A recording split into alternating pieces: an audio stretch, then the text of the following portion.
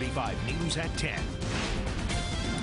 Weekend chores led to a frightening discovery today in Volusia County. Good evening. I'm Tom Johnson. I'm Kirsten Delgado. Someone found a skull while mowing the grass.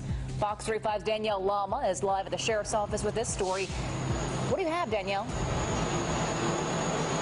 Kirsten, the sheriff's office says its major case unit is investigating tonight to try and learn more about these remains. In this green, unpaved area of Osteen, deputies say someone mowing the grass made a horrifying discovery. Investigators called to a property along Oakview Farms Road at around 9:30 this morning. PJ Lissette lives nearby and watched them come in. Look up and there's an officer going by in a marked car.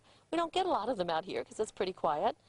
And probably about 20 minutes later, I saw another one going by, and a little faster. Deputies confirming tonight that human remains were found. Now they're trying to figure out who they belong to and how they got there. You can't help but be curious about it. People in this area left with a lot of questions, but Lissette says she won't let the mystery unfolding so close to home keep her from feeling safe. I have a dog training operation, so we have lots of big dogs that are here, and we feel pretty secure still.